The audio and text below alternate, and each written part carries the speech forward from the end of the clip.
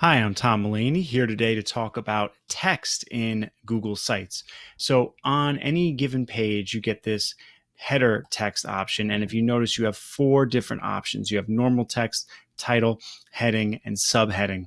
And that's for anywhere you can use text in a Google site. This is even on the header image. But if I want to add a text box, I can do it a couple ways. I can click insert and then click text box, or I can double click down here. I get a little wheel, and at the center of that wheel is text box.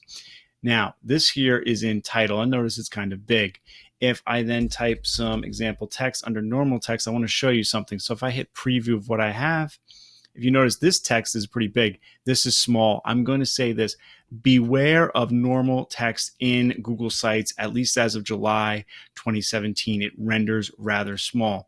Let's take a look at that at a subheading. That actually looks a little bit more like normal text to me. Yeah, that looks like more like a body text kind of text right there. And then you'll also have your other options of heading. Notice it gets a little bigger. It gets colored there. And again, you can play with the color options a little bit in the themes.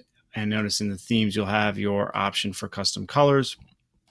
If we go back to this, there's also title just like up above. And again, it has changed the color of the font in the text box here. That doesn't seem to be a difference in the header. If you notice, yeah, if I go to subheading, if I go to normal text, and then I go back to title, that doesn't change. If you have any questions about text options in Google Sites, please comment below or tweet me at Tom E. Mullaney.